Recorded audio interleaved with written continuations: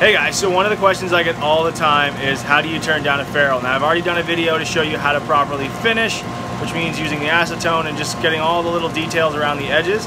But when it comes to using the belt sander, which is what's running along with my dust collector right now, which is that noise, I'm going to show you how to properly turn down a ferrule, how like the turning speed you should properly use, just to make sure that you don't get any flat spots, as well as you make sure that everything is nice and polished all the way down, so it fits nice and snug. You don't want any lip on this part of the golf club. So I'm going to set this camera up, I'm going to do it in one shot, I'm going to show you how we do it.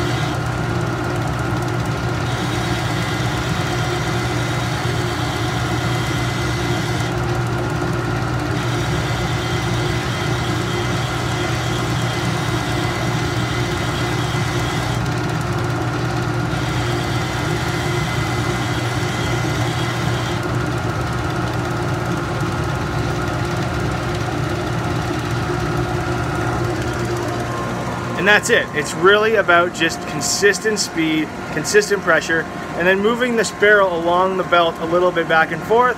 Make sure that you get the whole thing and there's a constant taper. I really appreciate the question. If you have more questions like this, just ask. And the final finishing video I'll link in the bottom of this, so you can see exactly how you go through the acetone and just those final steps. Thanks so much for watching.